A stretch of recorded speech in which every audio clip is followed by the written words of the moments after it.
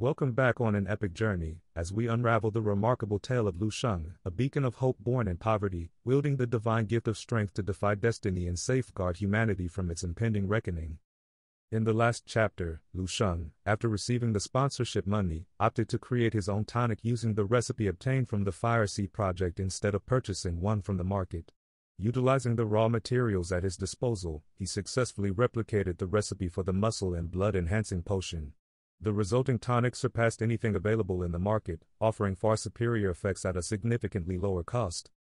Alright folks, let's set our sights high today. Our goal is 600 likes. Hit that like button and subscribe right now. Lingsu walked elegantly out of her car and approached her pharmacy. At only 20 years old, she possessed a graceful figure and a gentle countenance. While she should have been enjoying life like a flower, she had taken on the burden of her family's responsibilities at an early age. The He family had traditionally made a living through their pharmacy business, with ancestors who were renowned fifth-level pharmacists in Baihei City. However, by the time it reached her father's generation, the family's fortunes had declined. During her grandfather's time, the He family had flourished, with their Xinjiang branches spanning several provinces and numbering over 100.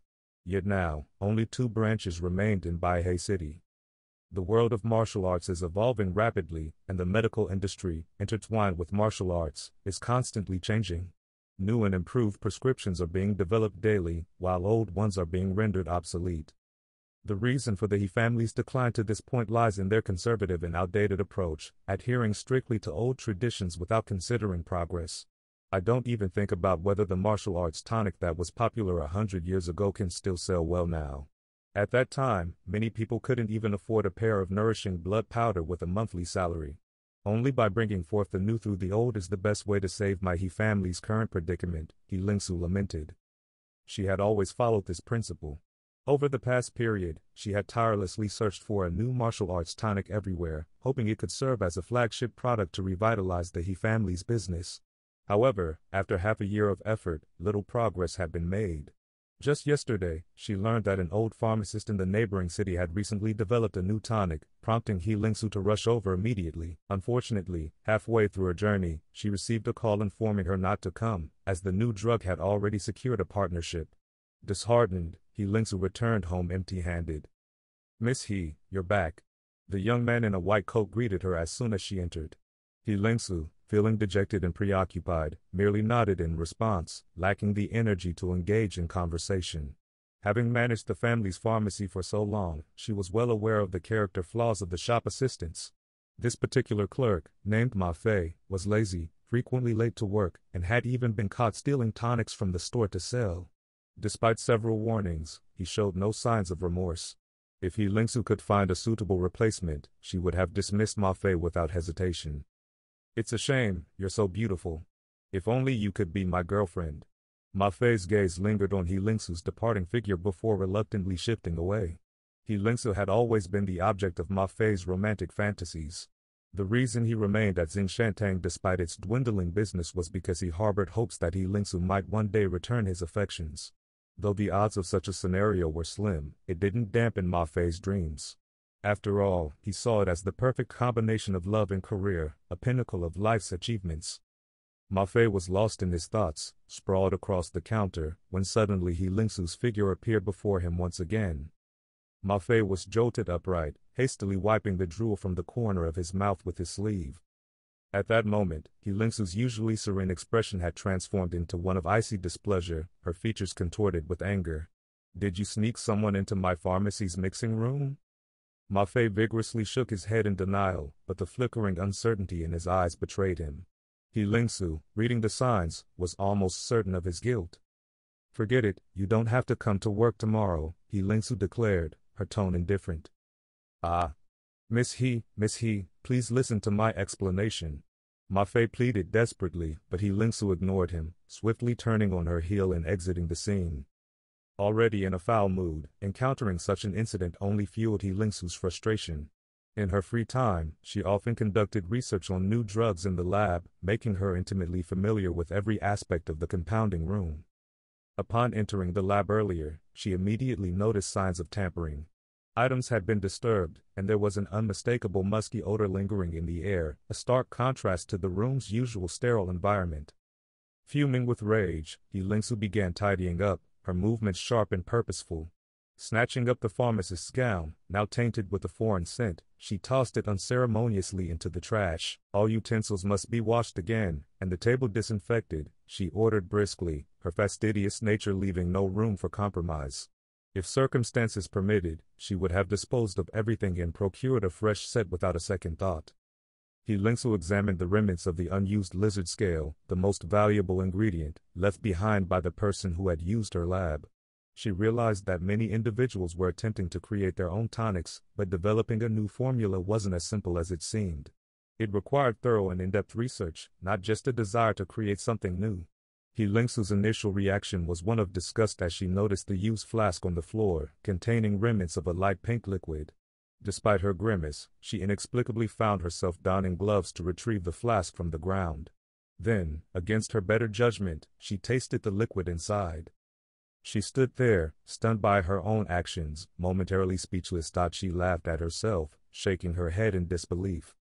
10 minutes later, Ma Fei was in the midst of departing. The prospect of no longer seeing the object of his infatuation, the goddess in his heart, filled him with regret. If only I hadn't been so greedy for a few extra bucks. You've doomed me, you brat, Ma Fei lamented to himself as he exited the pharmacy, casting a wistful glance backward. God, just let me have one more glimpse of my goddess. He prayed silently. To his utter disbelief, his wish seemed to be granted. He watched in astonishment as Lingsu hurried towards him, her expression a mix of tension, anxiety, and urgency. Ma Fei couldn't believe his eyes. Was his wildest fantasy actually coming true? The plots from those novels, once mere escapism, now appeared to be materializing before his very eyes.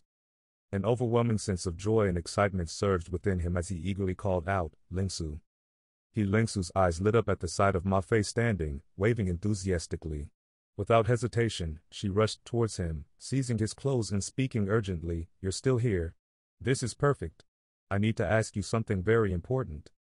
Ma Fei's face brimmed with excitement and happiness as Lingsu approached him. However, Lingsu frowned at being addressed by Ma Fei, but she pushed aside her irritation. There were more pressing matters at hand. Who did you bring into the lab today? I need to see him. Right now. Immediately. Lingsu demanded urgently. Ma Fei was taken aback, realizing that Lingsu's reaction was quite different from what he had anticipated. Are you deaf? I said I want to see the person you brought into the mixing room today. Find him now. And if you can, I promise not only will you keep your job at Xingshantang, but I'll double your salary. Lingsu's tone brooked no argument. Ma Fei quickly snapped out of his daze, reaching for his phone with a sense of urgency. I have his contact information, he said, his voice tinged with a hint of excitement. Give it to me. Lingsu demanded, her impatience evident. Time was of the essence. Lingsu's anxiety was fueled by the pharmacological analysis report she had just received, a report that was nothing short of astounding. The potency of this tonic is over 10 times greater than similar products on the market costing less than 100,000 yuan. Not only that, it boasts additional benefits like whitening and muscle building. Moreover, its main components are common medicinal materials readily available on the market.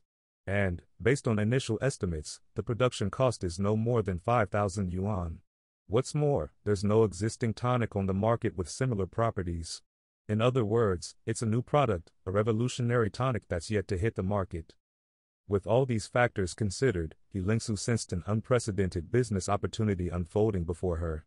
The prospect of saving the He family's business seemed closer than ever before. Lu Sheng was deeply engrossed in his practice when the phone suddenly rang.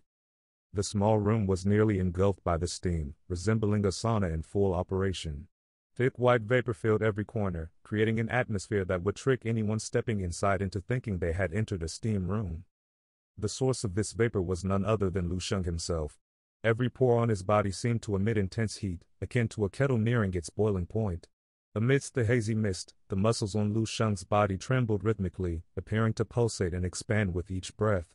The latent power beneath his skin was palpable, even visible to the naked eye. After completing the final move, Lu Sheng remained seated, his chest rising and falling with each labored breath. Streams of white vapor flowed in and out of his nostrils and mouth, resembling ethereal serpents dancing around the room.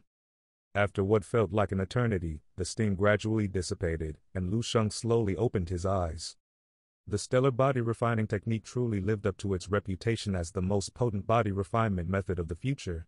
It unlocked the human body's potential to unimaginable levels. If this progress continued, perhaps Lu Sheng might even cultivate a star within his body. The natural breathing method was equally remarkable.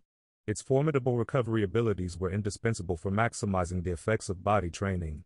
Lu Sheng clenched his fists, reveling in the newfound power coursing through his veins.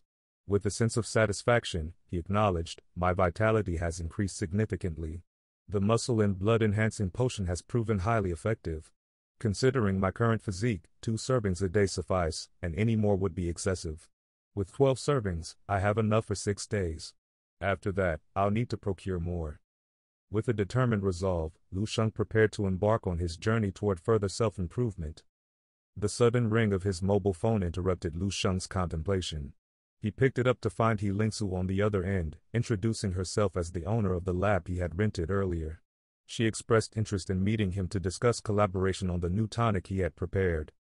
With calm composure, Lu Sheng responded, "We can meet a week from now," before promptly hanging up the phone. Meanwhile, He Lingsu reinstated Ma Fei in charge of the pharmacy and tasked him with finding Lu Sheng as soon as possible.